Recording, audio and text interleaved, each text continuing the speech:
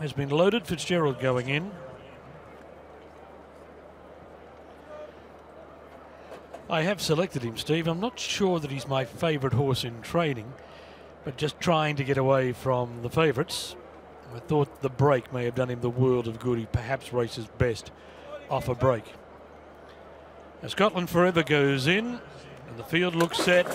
The gates are back. Tried and True from the inside began a little awkwardly and bumped with Resolute Response shortly after the break.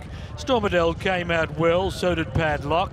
Scotland Forever's out wide, and Fitzgerald is going forward behind the pace as they link with the course proper, where Scotland Forever out wide has gone to the lead and opened up a break of 2.5 lengths. Padlock is second. Resolute Response a half length away third. Fitzgerald's fourth. He's 3 deep. 3 parts of a length to STORMADAL on the rail, and Tried and True being niggled at as a further 2.5 lengths back as they continue along the back of the track and cast the 1,000 metres pole astern. 425.2. Scotland Forever 3/4 of a length in front. Padlock is second. Resolute Response third and 3 wide. Fitzgerald's travelling 4 wide, has been there from the word go. STORMADAL's on the fence, about 2.5 lengths off the pace, and Tried and True making heavy weather of it, leaving the 600 metres mark behind. 848 flat. Scotland Forever onto the bend, about to be tackled by Padlock.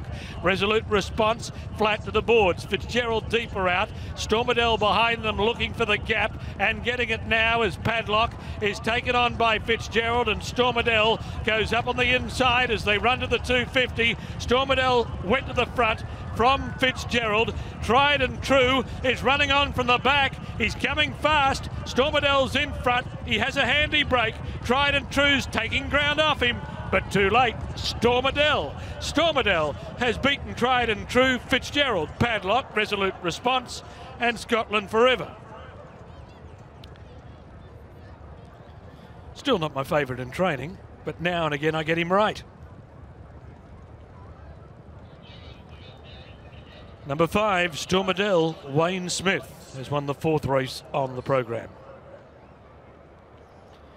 A patient ride, a rails-hugging ride with the split coming at the right time, and it has all played into the corner of STORMADAL. Tried and True, who didn't appear to be at home in the early part of the race, has battled on, making up ground over the concluding stages. They've run 137.36. 137.36. 1,600 metre races. The maidens in the first, Rockley clocked 138.29.